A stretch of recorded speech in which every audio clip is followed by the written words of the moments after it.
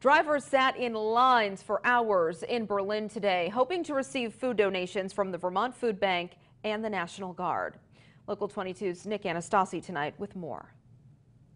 As we finish up the 8th week under Governor Phil Scott's stay home, stay safe orders, food insecurity across the state has grown tremendously.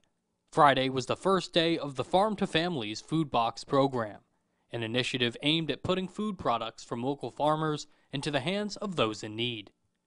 People waited in line for hours. William Hebert was one of them.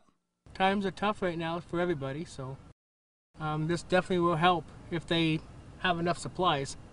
Officials estimate over 1,000 cars were at the Edward F. Knapp State Airport in Berlin. We expected there was going to be a high turnout, but not this high. This is just amazing. There were people here at when we got here at 7:30. There were some people already waiting in line, and because we didn't open till 10, so definitely a lot more than we expected.